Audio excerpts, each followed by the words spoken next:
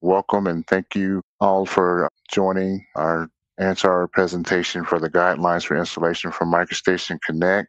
So what we're going to be covering here is just, let me go through our topics for discussion. We're going to be talking about some installation basics, and that will be for like a single installation. And also if you're setting up an installation that would be shared with multiple colleagues in your organization. We'll talk about deployments and creating a deployment. Also some common issues that you might run into, and then also how to troubleshoot those issues.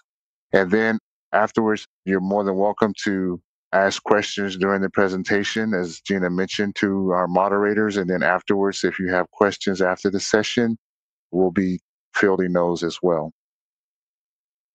Let's start with the installation basics. First of all, when installing MicroStation in any Bentley product, there are system requirements for installing the product. So the first step with any application is the installation is to ensure that it is compatible with the platforms on which it is to run.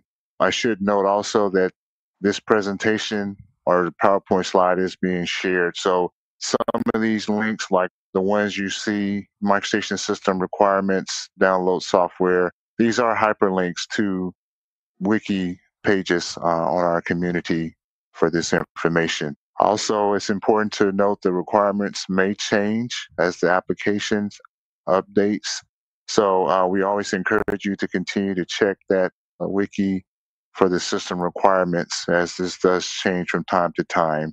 And in addition, ensure that the version being installed is compatible with our other applications, for example, ProjectWise. Now, you can download the software. Software is typically downloaded from our Connect portal. You will have to have a select ID to be able to log into that portal. And then also you will have to have download permissions or privileges, and this will be determined by your IT or site administrator, who would be the local course person there in your organization. We here at Bentley would not have any control over who would have the download privileges.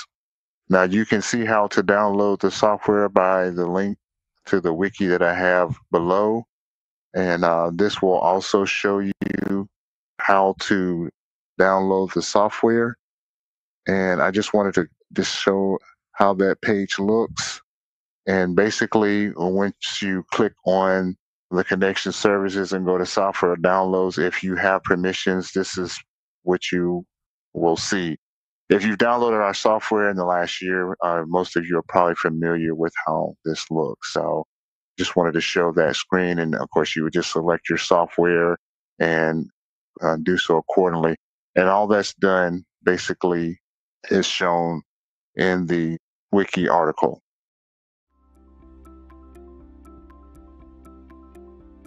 If you found this video helpful, please give it a like. If you want to see more such series, consider subscribing to our channel.